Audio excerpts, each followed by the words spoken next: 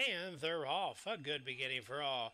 The lead on the outside is Smart Dresser as they cross the stands for the first time. Dropping over the rail is a test. Right in between runners is Raging Whirlwind as the field makes their way into the first turn. And grabbing lead is a test to Marcano in the red silks and opens up a length and a half.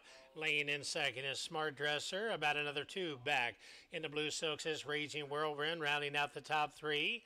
Against the rail, Habitus has set up shop very nicely. Brown Liquor Man punches right in between runners, taking over the third spot, a length and a half back. We got Good Soul. To the outside is Money Point. Opening quarter of 24 on the board as they run down the Belterra backstretch. And a test shows away, leads by 2 lengths. Smart Dresser lays in second. Smack dab in the middle is Brown Liquor Man. Down against the rail, Habitus slides right on through, saving all the ground. Right behind, Raging Whirlwind is poised to pounce. Another 2 lengths back. We got Good Soul, and still trailing the field, about 12 out of it.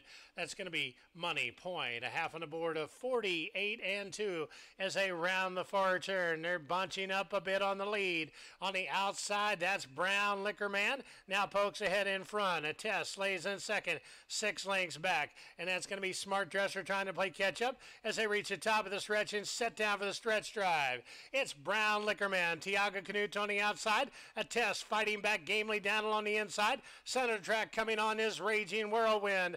And a test had more in the tank and opens up a solid length and a half, almost 2. Then we come back to Brown Liquor Man. Far back coming on is Raging Whirlwind. But this race is replaced. It's all a test, a maiden no more. Running second, Brown Liquor Man. Rounding out the try is Raging Whirlwind.